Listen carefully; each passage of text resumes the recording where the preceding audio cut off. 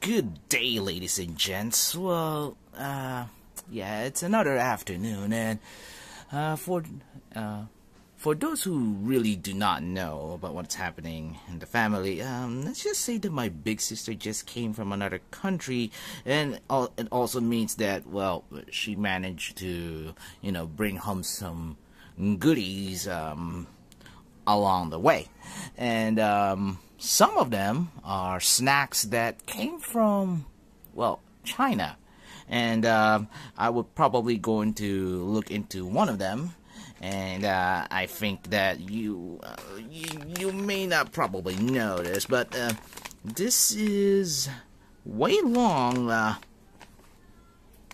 God, I cannot even understand Chinese. My apologies.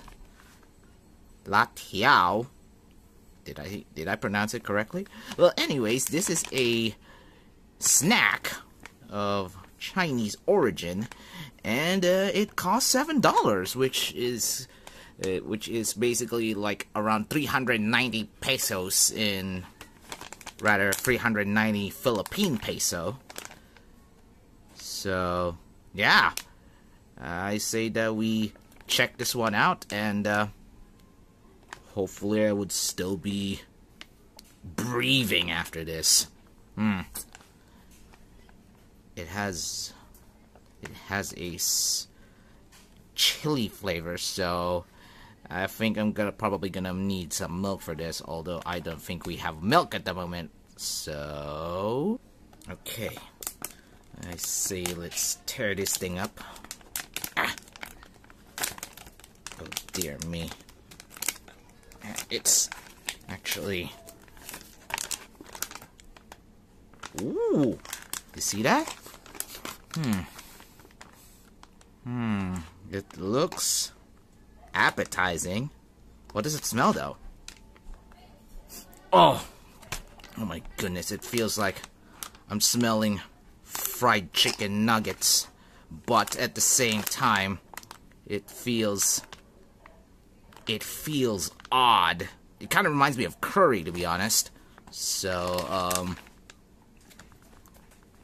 let's get one of these. So, oh my goodness, I'll take a look at that. It smells so strong. Just a little whiff at it makes you, makes you cry or something. Okay, I'm just getting a bit ahead of myself, so, well, here goes nothing.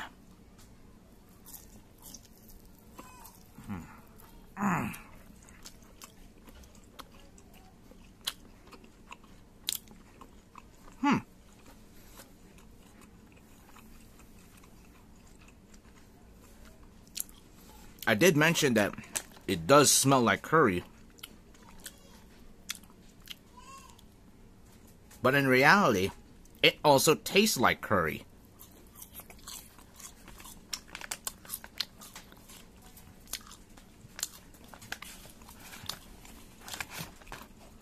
It's also a little bit on the greasy side, but maybe that's the appeal of the snack. It kind of reminds me of beef jerky, but it's not as tender.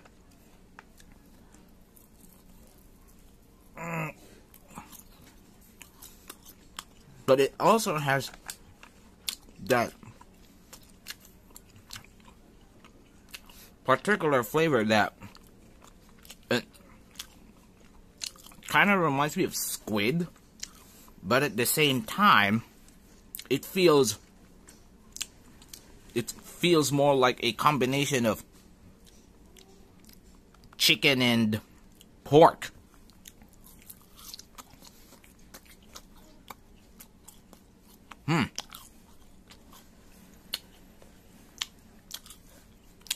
It has a nice kick to it, but I cannot really say that it's actually that spicy. In fact, the spiciness of this thing, it's just a little bit on the mild side, to be honest.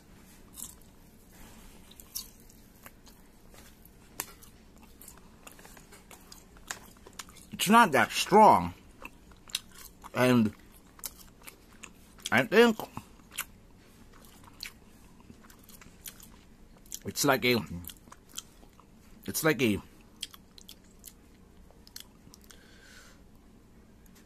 like basically a little bit on the fishy side the more I taste it.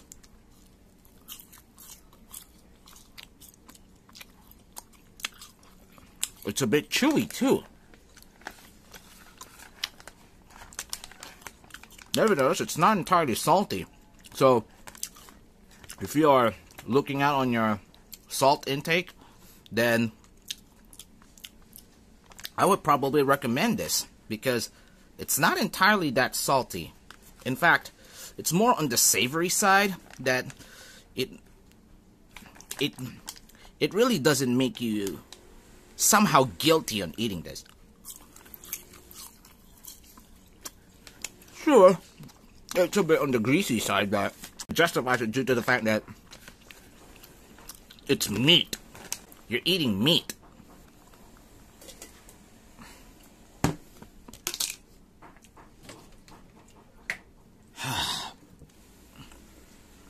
Whoops.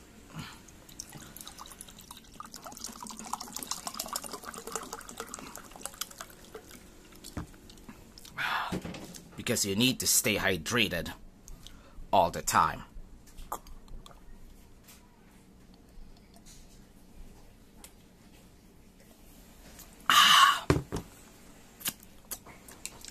So all in all, I gotta say, this is a unique snack that you would probably not gonna appreciate right away.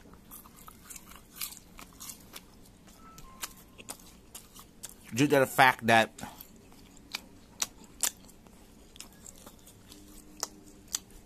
it has that mild curry taste that some of us in the family don't actually appreciate. My mom specifically is not really keen to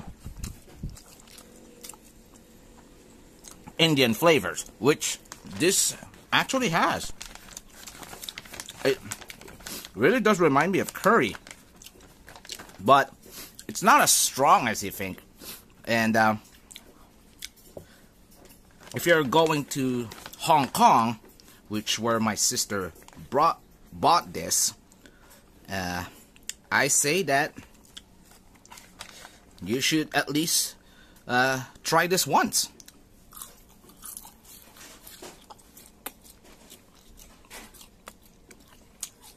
Just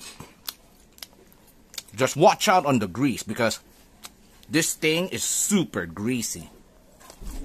Needless to say, that's all I can say about this.